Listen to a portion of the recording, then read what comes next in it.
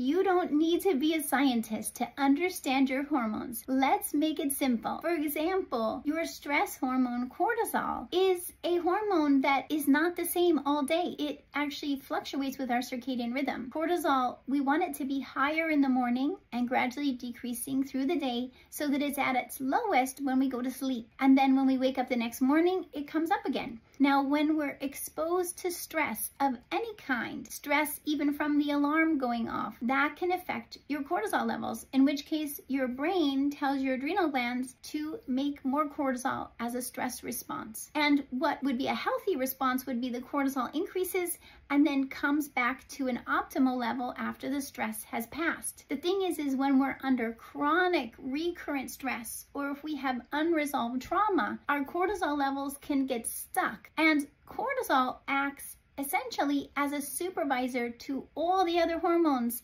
and messengers in our body. So if cortisol is too high or too low, it's going to be sending a stress signal to your other hormones like insulin and estrogen and so on. And so whenever we are stuck in a stress response or trauma response, we're actually causing a ripple effect of stress throughout our body. The good news is we can help our bodies to recover from stress and trauma, and we can reset our cortisol back to optimal levels.